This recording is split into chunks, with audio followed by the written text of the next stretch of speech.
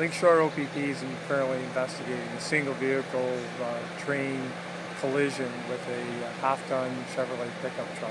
There's a male driver, 42 years old. He's been taken to hospital in Windsor with non-life-threatening injuries.